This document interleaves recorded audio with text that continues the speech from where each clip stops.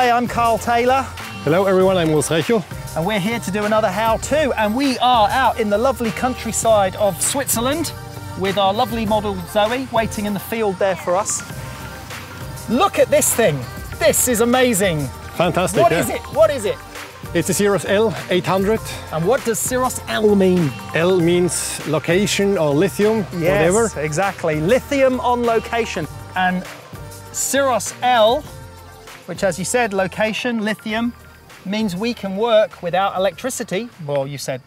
Well, we have electricity, we have a battery with us. Yes. Very small battery, but lots of power in it. A lot of power. We How many flashes do I get out of that? On the 800 joules, we have 220 flashes at full power. At full power. And at the 400 joules, we have double. So 440 flashes from one single battery at full power. Wow. This is awesome. This thing is amazing. We've got it put in a Para 88 here. Now, this is only part of the story. We are going to do a shot here with the standard RFS 2.1 trigger. Yep. And this would restrict us to shooting at the sync speed of this camera, which is 200th of a second. Now, 200th of a second in this light means I'm gonna have to shoot at f11, which is gonna be a lot of depth of field. All this is gonna be sharp. But look at this. Another brand new thing. Another new toy. This is the brand new Broncolor RFS 2.2 for Canon. Yep. There's one for Nikon. Yep. And it enables to shoot, or allows you to shoot at shorter sync speed. So it's actually a high-speed sync trigger. Right. So I can get my Canon camera here, instead of syncing at 200th of a second, I can now crank it right up to 4,000, 6,000, 8,000 of a second, all the way, yeah. allowing me to get my aperture wide open. And still flash. And still flash. Incredible. Let's put it to the test. Okay. Okay, so first I'm going to shoot the standard trigger with the normal sync speed of the camera. So we can compare the and we results can compare in the the end. shots. Okay, Sounds let's good. go for it. All right. So let's turn the Para around. And we're going to direct the Para straight onto our model, so she's backlit by the sun. What position is the Para on? It's in a sort of mid-position, mid-focus position. Yeah, good. And it's focused to hit our model directly, upper body. Just going to put my camera into position. So I'm shooting at 1/60th of a second at f11. And I'm going to do a shot first of all without the trigger so that you can see the effect of the model just silhouetted in this backlit sun. There we go. So there's our exposure without the flash. So now I'm going to do the shot with the flash on so we can see the difference. Now we've got the flash firing, and here we've got a massive amount of depth of field in the shot, which is not the look and the style that I want to go for. So I am now going to switch to the lovely HS trigger, and that's going to allow me to crank my shutter speed right down to whatever I want really, 4,000th, 8,000th, and I'm going to open my aperture up now, right up to 1.4 to get this really lovely shallow depth of field. I'm going to just try at about 5,000th of a second to start with. Actually, no, you know what? Let's do it without the trigger first. Okay. Just to, actually I can turn it off, can I? Yeah, it's you off. can, okay. yeah, easily. So I'm just going to do the exposure first of all to see what we need on our model just for the daylight and the ambient.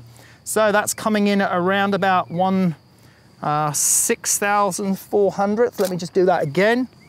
Yes, that's nice, but she is in the shadow, but we have this lovely depth of field. I can actually get that to 8,000th of a second. Let's do it 8,000th just to prove a point. There we go. 8,000th is great. Now we're going to put the high-speed flash trigger on.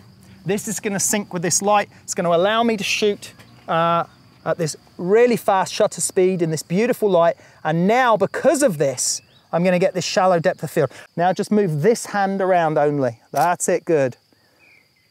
Okay, just relax for a second. Let me just review some of these.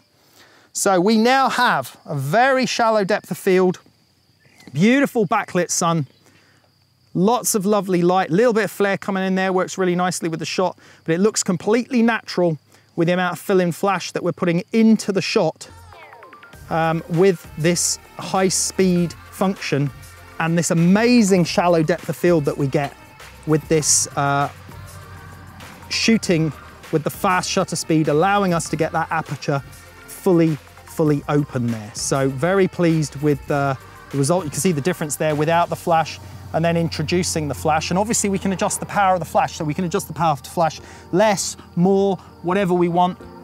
We've got the ability to do that. And we're outdoors with no electricity other than this lithium battery. This is so much fun. I'm gonna shoot a few more. Yeah, go ahead. Okay, let's go again.